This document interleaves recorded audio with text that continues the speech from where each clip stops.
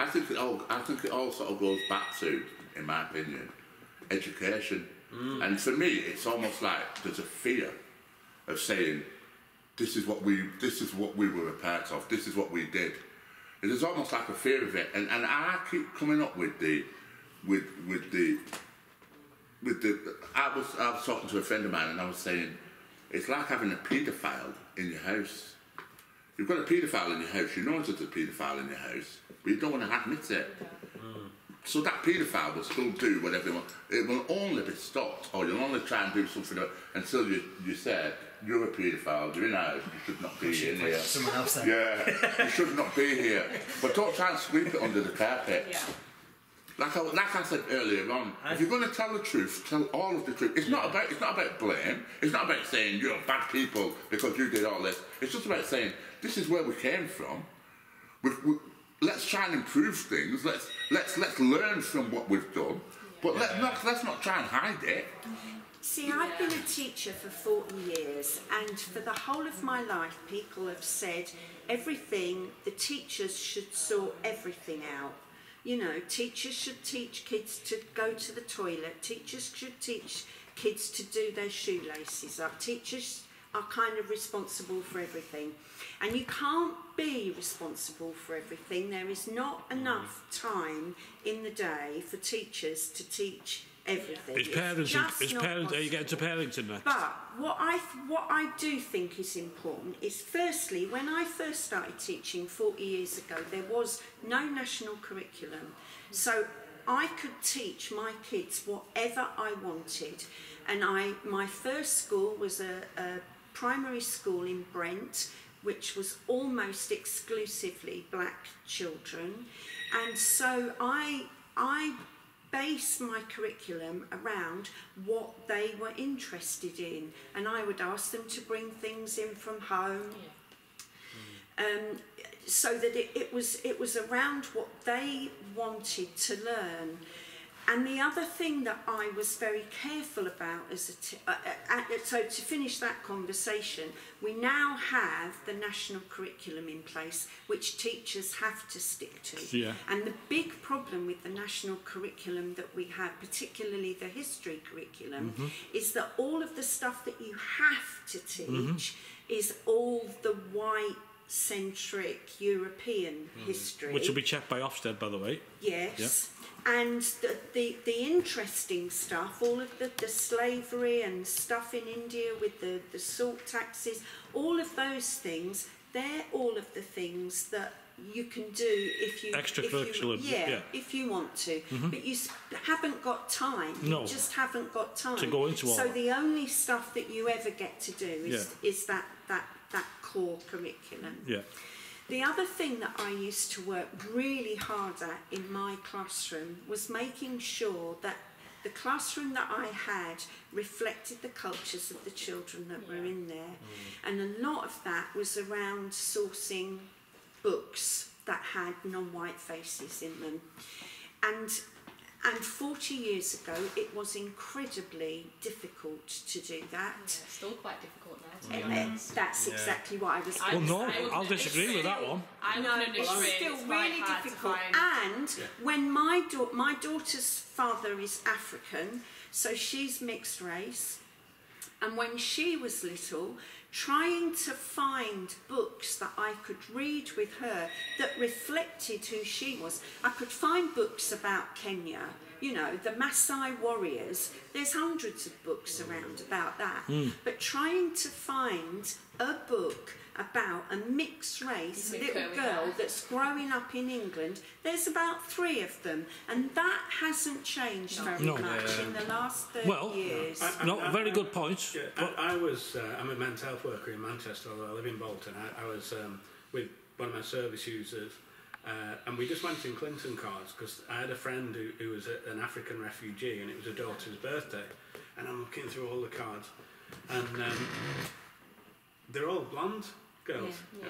So, and the assistant came over and said, "Can I help you?" And I said, "Yeah. Have you got a card that says Happy 5th birthday with a picture of a little black girl on it?" And they went through. Of course, I knew it was by that point. I knew it wasn't going to be there. No, but they're going through all the cards, and even my service user, the guy with white guy with mental problems, when we came out, he said, "I've never ever thought that is ridiculous." Well, what about the right-wing view on that then? Because the right-wing view on that is that if you Google now, happy English family or British family, yeah, you've got the stereotypical cliche now, which is coming along. Which is not liked by your nationalists and right wing, who are not extreme right wing at all. But this is like they see it as their nationalism being eroded bit by bit. You'll see on the TV every white girl with a family, it's got to be mixed race, either Chinese or a black husband or when you're talking a about white wife, and teaching children, and everything on children TV. Don't learn off Google, they learn in nurseries or schools. Yeah, I know, but even on the TV, every advert, right, an insurance advert, you've got the white guy that comes home to the black missus, or the black missus that comes home to the white guy. So educational reasons, I don't think there's enough for so you think that's a good thing, to have mixed things on adverts and TV? Definitely it's a good thing, because now it's with more things are getting noticed a lot more, whereas in 5-10 years ago you would never see things like that on TV. Yeah. So well, what about people like me that say, well, hang on, this is my country, why shouldn't it be all white people? Why should I have someone with a turban reading the news? I'm bloody British. Yeah, but they're British as well. Eh? They're from Britain. But the difference is they've got different cultures, and some cultures clash with ours. Of course. Right? We get back with different ideas. So if you've got you've got the same culture as me. Yeah. You hate to admit at the minute with me being like this, but someone, let's say from Pakistan, yeah, they've got different views, obviously, with their religion. And that, I just think they've not been educated properly then. Now you're as bad as me saying that, because that is defamatory. You see, if I said that, if someone's upset about somebody being on TV who has got different coloured skin or looks different, then they need to educate themselves. Right. Okay. Yeah. I think you just get back to what we were saying before, what we started with. You only notice it if it's a person of colour. You don't. Why are all these white people on telly? You don't. Because it's our blinking country, isn't it? People complain about schools where there's a majority of people from South Asia. Nobody goes to Astley Bridge and goes, "What? Where's all the black people? Why is there only white people in this school?" Because we know why. Because the people with money that live in Astley Bridge that live 10 times longer than people that live in Great Lever. 10 years longer. Yeah. They live 10 years longer than people that live in Great Lever. They're the people with the money. It's about telling the whole story and not just picking little bits of stuff and trying to. If you want to know how much it's changed, I think you're right. It has changed, and but it can go backwards. The Tory party, to their credit, on Father's Day this year, put up an Happy Father's Day message, and it was a black family. And the thousands and thousands of, what? Why do we have to watch this? Why do we have to see this? They do that every year, and it's the first time they had a black family on. Nobody ever said, why do you shoving whiteness down our face every bloody Father's Day? Whiteness. Nobody, So, and I think you do have to. Yeah, but it's a predominantly white country. That's why. We get. If it was in Vietnam, you wouldn't have a white British family on, would you? You'd have a Vietnamese family on. We live in a world where people are all completely different colours, and people have to get used to that. There was a slogan in the 1970s when black self-defence groups and anti-deportation campaigns, and people would say, "We're here because you were there." We're here because you plundered our lands. And that's why we've ended up here. And you have to tell the whole story, like Julia was saying. I work in the NHS. All we get now is immigrants are going to overwhelm the NHS. When I started work, I worked in Courtauld, which is mainly South Asian workers, some Poles and some black workers, and some white workers like myself. And there was this I was only a teenager, so everybody appeared to be old to me then. But this old West Indian guy, and I always remember he always wore a suit. And when he used to go in the pub and he'd get black this or nigger this and stuff, he'd say, "Hey, I was personally invited here by Enoch Powell." And they'd think, and he'd get out of his suit pocket, a Caribbean newspaper, and he'd unfold it, and there was an advert from Enoch Powell, Minister of Health, saying, come to Britain and help us build the NHS, help us build the National Health Service. Yeah. And that isn't just then. I work in the health service now, and it's still run by people from across the world. Yeah. We can't. I work in mental health. We don't have any psychiatrists in North Manchester that are actually white or were even born in Britain. Yeah. I sit in a bank before lockdown. I sit in a bank of workers of CPN, psychiatric nurses, OTs, and social workers. It's all black women. Some of them were born here. Yeah. And a lot of them are from Africa. Okay. So we couldn't run the NHS without people from around the world. This idea that people are coming and from other countries, black people, and they're swamping the NHS.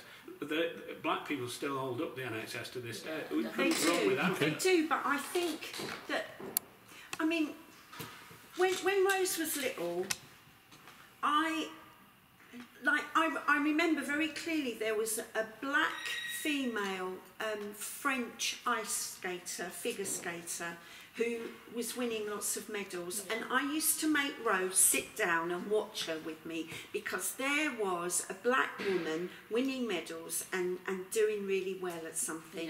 There was a black woman who used to present Blue Peter, I can't remember what her name was, but she played Belle in Beauty and the Beast at the Dominion Theatre in London, and I took Rose to see that because she saw a young black woman playing a princess in a Disney thing, and I wanted my daughter to.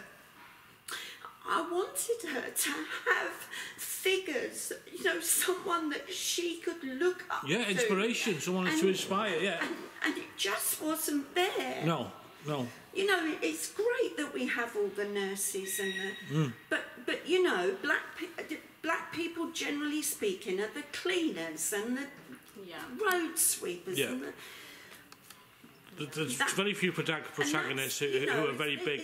But even that's not the same these days, though, It's a bad job, but... That's not the same scene these days. I mean, you've got YouTube now and all the rest of it.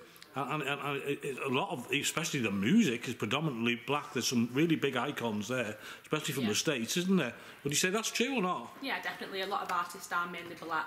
I mean, come on, if I tried to rap, you'd be in hysterics, wouldn't you? Can I I just want to finish off with the young people, child, and I'll end with you if that's okay. But yeah, a lot of the artists are black, and a lot of white people love black culture.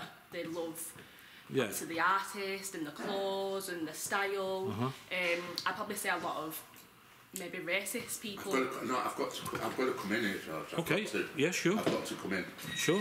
I'll tell you the reason why I've got to come in with this now. Okay. Right, is because obviously anybody who knows me knows I love music. Yeah. And I've been doing this for 20 years.